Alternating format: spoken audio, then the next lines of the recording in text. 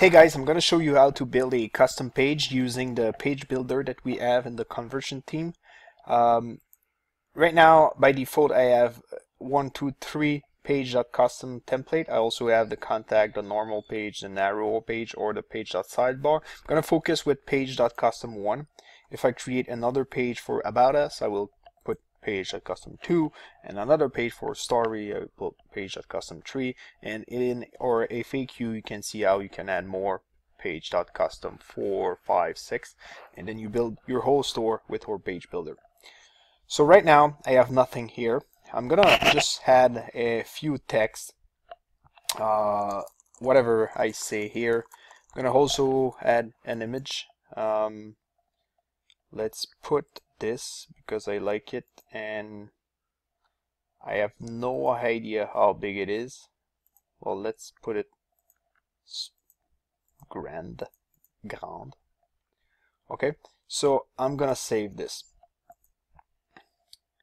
Right now I go in custom page and I will see the section that I just created, well, normally showing up here. Okay, so I'm gonna click on the page constructor, and right now my column width is 100%, and it's showing what I have in my page right now. Well, until then this is normal. I can show the page title or not. I'm gonna show it, and I can just make it narrower or wide.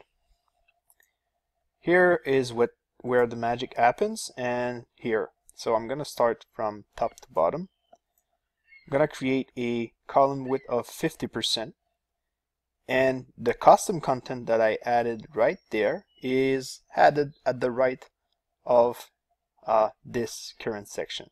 So this way I can build multiple different different stuff. I can also like go here and not use this at all and click save and just use the custom content that I have right there. The reason why we built this is now you have 100% flexibility over the whole page, and you can put whatever you want in it. So right now I'm gonna just stick with it. I'm gonna build a narrow page and 100%, and voila, we have something that looks pretty nice and that has a really easy to understand process.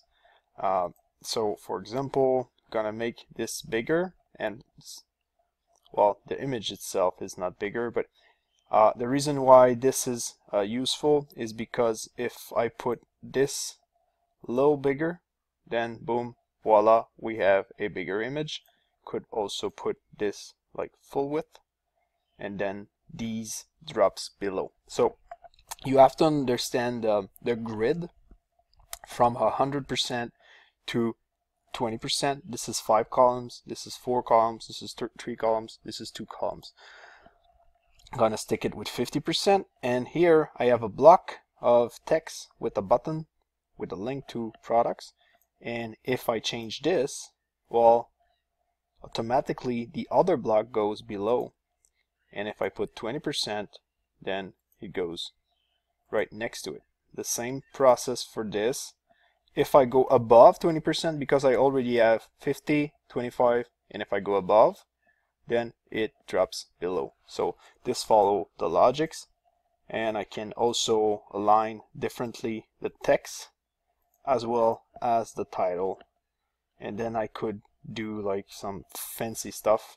I could add a menu, I could add a block of text, an image, a button, and I mean, this is really powerful if you want to build whatever you want to build in the custom page. So this is it. It's almost been 4 minutes 30, and well, you can test it out by yourself and see how far you can go with customization with the page builder for Shopify.